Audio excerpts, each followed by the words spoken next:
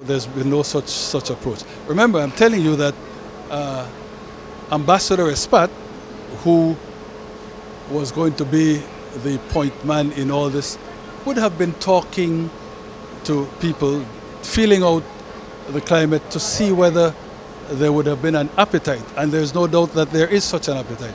But I am telling you now that that's been stopped in its tracks because people from inside my own party, and I sympathize with the position. Even though we're strapped for cash, even though there are these huge legacy debts that have been growing that we want to service, I am persuaded that the public would not look too kindly on any sale of shares to institutional investors, be they local and especially if they are foreign. So you can take it from me that any notion of doing that is currently at an end.